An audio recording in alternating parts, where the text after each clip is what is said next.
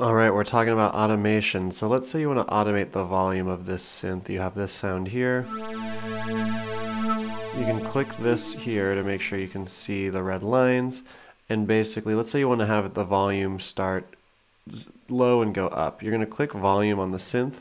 Notice how now there's a glass high string pad, that's the name of this synth, and then a volume thing here.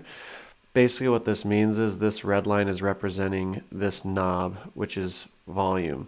So now if you click on the line, you'll notice a little dot appears, right? Now if you click somewhere else on the line, another dot appears. Now you can drag this dot and see how you have a ramp going up. Now look what happens to volume as you play.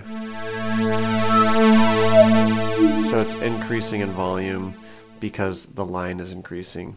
Now, if you just had one dot, you can't, like, you need a second dot to, like, do something other than making it go up or down.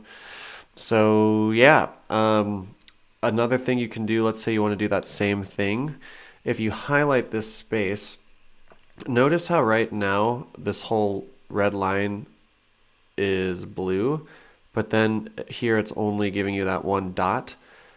So what you're going to do is highlight the space you want to add a line to, and then when the line is blue, you're going to click, and look, now you have two, like you have the entire line. So now you could do this, and then you could grab this dot, pull it down, bam.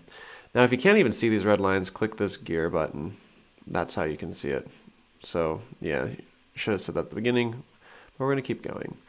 So here's some other stuff you can do. Let's say you want to automate two things. So first you're going to automate the volume. So I'm going to have this going up, or going up.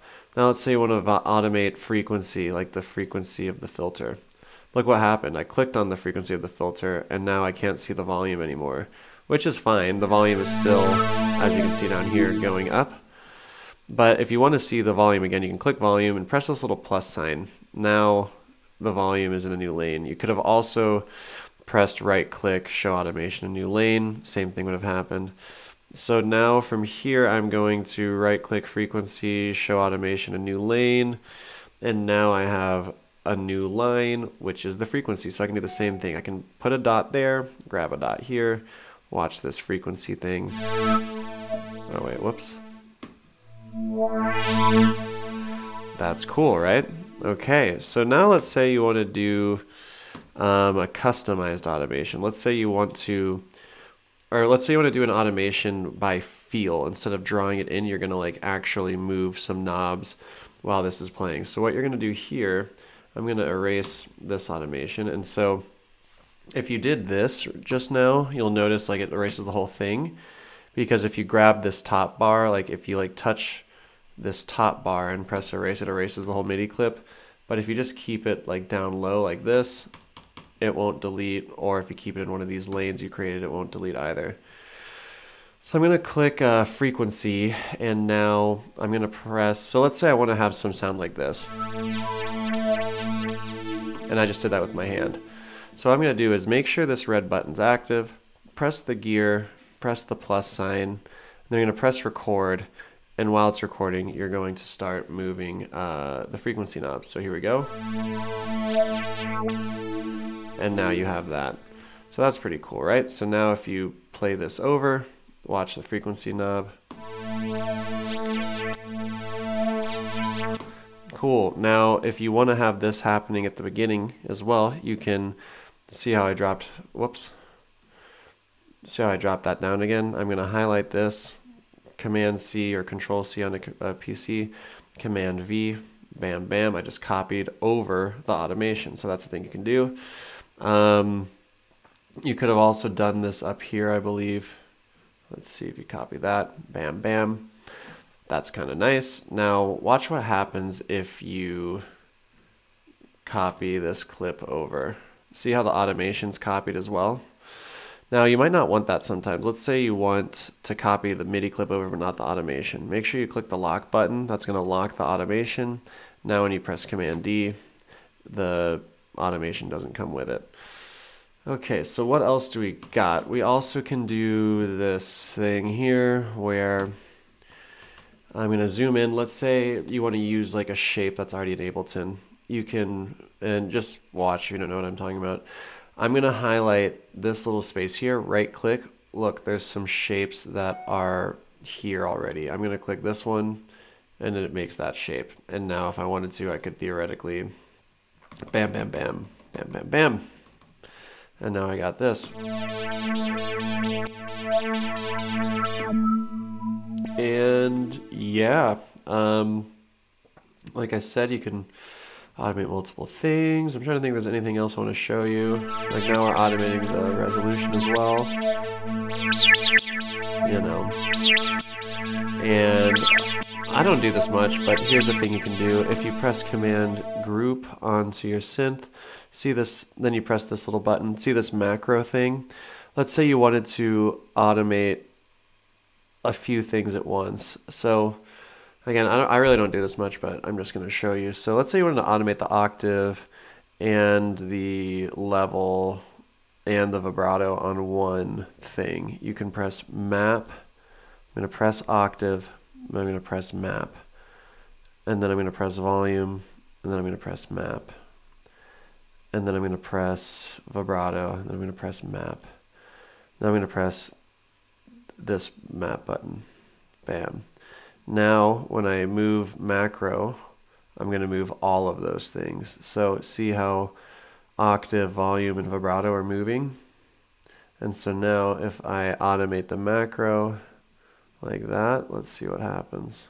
I'm going to delete these other two things just so we don't have so many things going on. All right, here we go. You see that? So yeah, I think there's more stuff you can do with automation, but that's a quick rundown of a lot of the things. I mean, yeah, you can also automate the mixer, so you can turn that off or on. So here we got, watch, I'm gonna do that. So now it's gonna be toggling between off and on.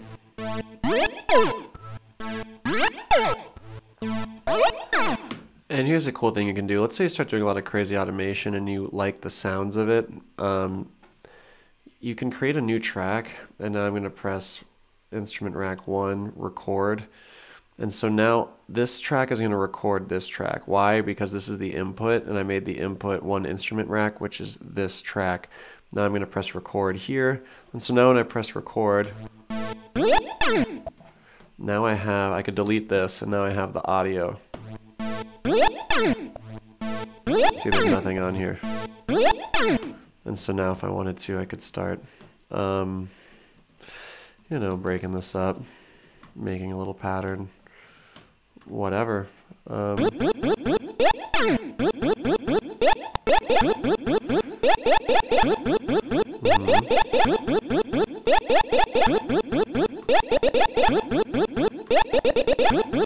You get the picture, but okay. What else can we do with automation?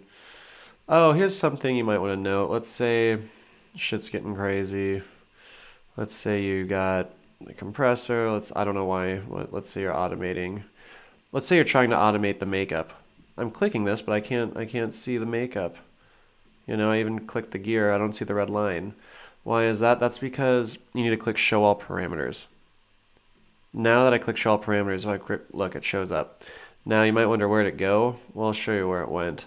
Like, let's say you're in a situation where, let's say you have a reverb, and let's say you're automating that. Here's like, we're automating the dry wet of the reverb. Let's say you're here, you also got the decay of the reverb. You know, let's just say you're just deep into something. And then let's say you're also automating a vocoder. Okay, you get the point. You're doing a lot of automation. So let's say at some point you didn't create extra lanes, and now all these automations are still happening even though you can't see the lines. And so at one point you're like, damn, I have so many things I want to... I want to just look at the lines that I... Like, because look, if I click like here, okay, vocoder... Look at all these things that exist. Like if I want to modulate the filter bandwidth, I can click here. can modulate that. Let's say I want to modulate the enhance. I can click here. I can do that. Whatever. Reverb, same thing. Look at all these things on the reverb. You can adjust cut off or cut on, whatever. So the point is that at some point you might realize, wow, I've automated so many things. And I want to look back at what I automated. There's so many like things you could look at, right? So wouldn't it be cool if this list only had the things you had modulated?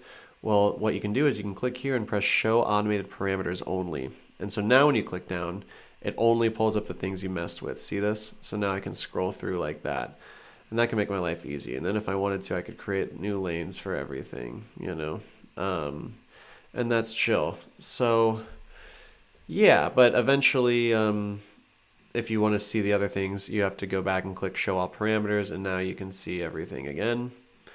Boom, bam, boppity bing. So, okay. I think I'm going to end it there. There's some stuff regarding automation. There's one more thing I'll show, but I don't have a good example. Actually, I'm not going to show it. That's all I got. Follow me on Instagram, Alex Wilcox. I teach private lessons on Patreon. Go to my Patreon channel. This video was made for a student because we were talking about automation in a lesson. And basically, I made him this video because he asked me to.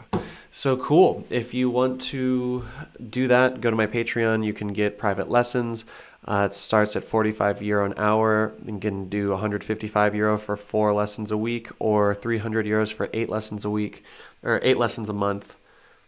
I messed that up. €45 for an hour a month, €155 for 4 hours a month, €300 for 8 hours a month.